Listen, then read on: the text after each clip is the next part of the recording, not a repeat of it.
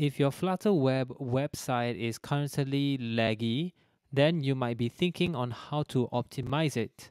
Well, Flutter has tweeted recently that you're able to choose web renderers for your Flutter Web projects. They are HTML and Canvaskit. So this information was shared in advance in the Sliver newsletter, a Flutter weekly newsletter, where I have shared that Flutter Web Auto Detect can be set to true so that you're able to use Skia or Canvaskit in your Flutter Web. If you want to know more, the link in the description. So before I show you how you can choose your web renderer, you have to know the difference between the two web renderers, HTML versus Canvaskit. So let's start with HTML. So HTML renderer will use a combination of, you guessed it, HTML elements, CSS, Canvas elements, and SVG elements. So you guys know what's HTML and CSS, the basic building blocks of a website. So what are Canvas and SVG? So Canvas elements are used to draw graphics on a web page, like the Painter class in Flutter.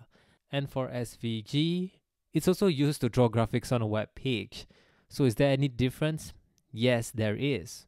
So the difference between Canvas and SVG is that Canvas uses JavaScript to draw the graphics, and SVG is a language to describe 2D graphics in XML or Extensible Markup Language.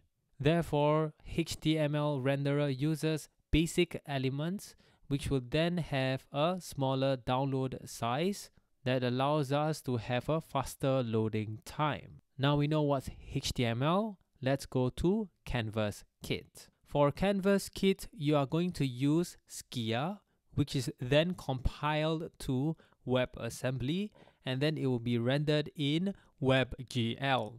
So I'm going to explain these three different technologies. So the first one is Skia.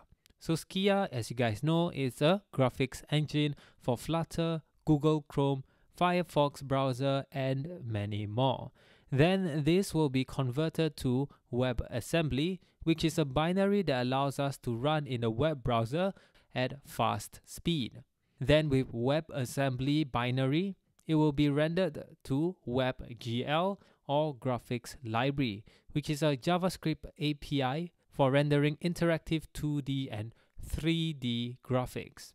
This will mean that it will give you a faster performance than HTML, and it will have very similar performance across the browsers. However, this means that it will add 2 megabytes in download size, which also gives an additional 8 seconds of loading time. So this 8 seconds loading time is just a ballpark figure, but you know, the longer the website loads, the more the user will bounce or not visit the website. So now you know what HTML and Canvaskit are. Therefore, what renderer should you use for your Flutter Web project? Well, if you were to have a web project that has only static pages, such as a landing page or a developer portfolio, where it does not require performance but small size and fast loading time, then using the HTML renderer is recommended. However, if your project has some interactive pages such as internal tools or a design tool like Figma, then I would recommend you to use Canvaskit Renderer, as it has Canvaskit API that helps boost performance. So you don't want any laggy interaction such as resizing this image. However, if you think that you need a HTML renderer for fast downloading on your mobile platform and fast performance using Canvaskit on the desktop platform, great news! By default, your web project automatically have these configuration inside your Flutter Web project. So now you have a clearer idea which renderer to choose. I will show you a demo on how to use the command line options. So if you were to go to the Flutter documentation under the web renderers over here, you could see the command line options. You have to pass in the command line options, which is the web renderer, and it only takes 3 values, which is the automatic, HTML, and Canvaskit, which I have explained earlier. So in order for you to run or build your web project, these are the different commands. So let's go to your terminal in your VS Code or any IDE. So I have with me here a Flutter developer portfolio that is mobile responsive. I have created a course on how to create this, the link in the description. So let's start with the automatic. If you type in flutter run-d Chrome, it is going to run the default or the automatic renderer. So once it has finished downloading, it will look something like this. So now this is currently in Canvaskit, and then if I were to make it into a mobile platform, it is now rendering as the HTML renderer. So currently the debug mode is pretty laggy, so you want to run it in profile so that you can see how well it performs.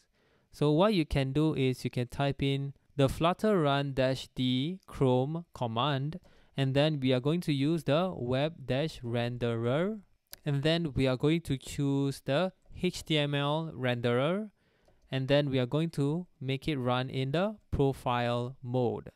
If you press enter, you could see that it launches it inside Chrome in profile mode.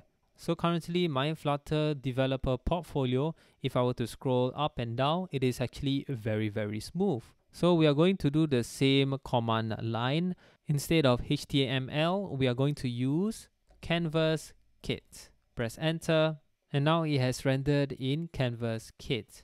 Do you see any difference in terms of the UI for this developer portfolio? As you can see over here, the fonts is a little bit different. And then if I were to like hover over the contact me button, you could see that it is actually very smooth.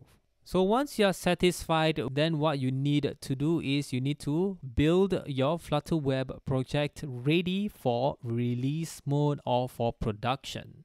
So what you can do is you can type in Flutter build web, and then we are going to make it on release mode. And then you can choose which web renderer you want it to render on both the mobile and desktop view. So you can put it as HTML, or you can put it as Canvaskit, or you can put it as auto, but this is the default value for your Flutter Web project. So if I were to choose HTML, press enter, then it will build our web project according to our configurations over here.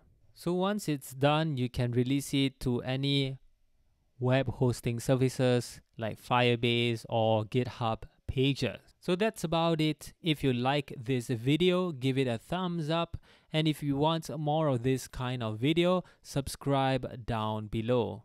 Isn't it cool that the subscribe is like 58k, which I hopefully can achieve this year. And if you want me to go through any topics, you can comment down below. So that's about it. Stay safe and all the best. Bye bye.